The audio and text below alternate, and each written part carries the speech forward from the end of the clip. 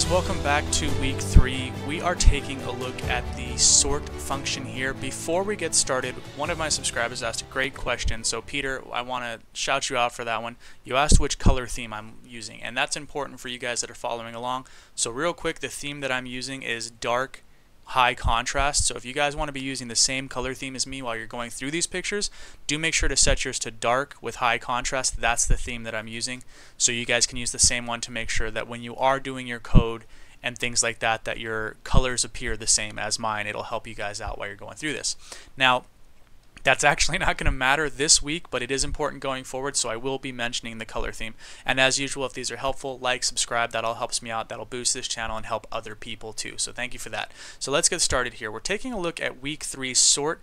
There's really only one important function in here, and that's the time./sort file and the text file. Now you're provided with sorts 1, 2, and 3, but you're not told what they are. What we do know about those is they must be bubble sort, merge sort, and selection sort. Now what we know about those is that bubble sort has omega n, right? So that should be the fastest through an already sorted list. We know that merge sort is omega n log n, which should run fastest through a random text. And finally, we know that selection sort is only slightly slower than bubble sort on an already sorted list because it's omega n squared. But it should be faster than merge sort on a random text, and it should only run slightly slower than bubble sort on an already sorted text. Now why is that important? Because we're provided with all of these, right? Sort 1, 2, and 3 you can't see. It's your job to figure those out. We're supplied with random, reversed, and sorted. Now the reversed doesn't actually matter, and truth be told, you only have to figure out the answer to 2 of these because the third one will be obvious. I don't want it to take forever, so we're not going to do the 50,000, but if it's not long enough at the 5,000, the numbers might be too close to compare. So we're going to focus on the random 10,000 and the sorted 10,000. So let's get started on that. You want to use the code that was provided. This is really the only important code that's going to matter here. It's going to be time./sort file, so sort 1, 2, or 3, and the text file that we're going to be sorting. So let's start with the random, since it's up here at the top, 10,000, and we're going to punch in our first sort here. Alright, so sort 1 of random, and I'm just punching this into a notepad on a different screen, came back at 0.273, 0.212, and 0.036. Now let's try it on sort function 2. So let's plug that in right here, and we end up with 0.065, 0.006, and 0.036. So that one's already significantly faster than sort 1, which, remember, going through a random text, bubble sort should be the slowest through random. So that's important to know. So let's check 3 here. So let's plug in 3. So for the third sort, we have 0.293, 0.165, and 0.021. So looking at these, it looks like sort 2 at 0.006, 0.065 was the fastest through the random. Now the slowest through the random by far was sort 1. So there's a good chance right now that sort 2 is probably our merge sort, and there's also a good chance that sort 1 is going to be our bubble sort, right? So how do we figure that out?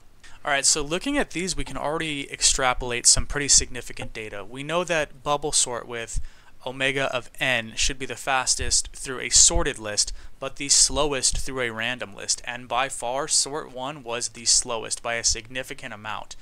The third one was selection sort, which should have omega n squared, right? So it should run faster than bubble sort, but slower than a merge sort on random, which is actually what we're seeing here.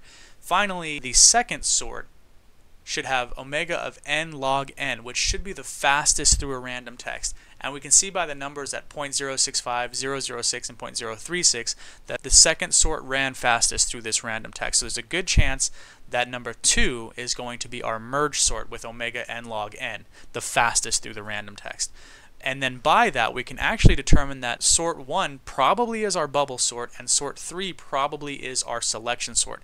The only way we have to test that now is to look at some of the sorted text. So we're going to go ahead and go through the sorted text, and we're going to run sort 1 and sort 3 to see which one performs the fastest. But before we do that, we are going to plug in here that sort 2 most likely is using our merge sort, right?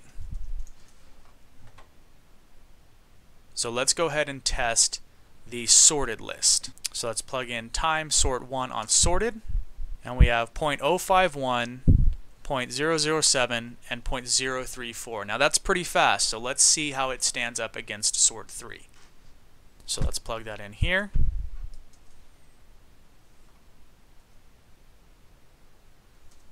And we have 0.191, 0.108, and 0.045. So all of that was slower than sort 1. So when we look at sort 3 on an already sorted text, we know that sort 1 random came in at 0.051, 0.007, and 0.034 versus the 0.167, 0.111, and 0.038. What that tells us is that the sort 1 has to be our bubble sort. It is the fastest through an already sorted text. So if sort 1 is our bubble sort, we can plug that in here.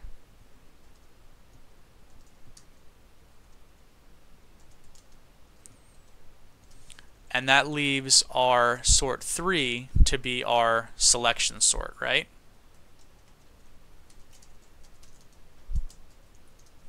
So we're going to plug that in there. Now, the how-to, or how do you know, is actually pretty simple. We've kind of gone over it already, but we know that bubble sort has to have the lowest possible value, right? That's omega n. So it's the ideal way for running through a list that's already been sorted. It is the fastest way through the sorted text. So it is extremely likely that sort 1 is bubble sort. So we just want to type that explanation in here. So you can say a couple things. So sort 1 performs slowly on random lists, but performs swiftly on sorted list. And if you want to be more complex about it, add some more meat to this, you can say with a value of omega n, it should perform accordingly.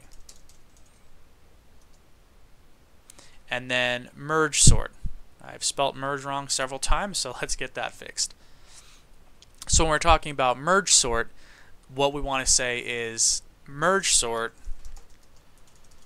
performs the fastest on random list with a value of omega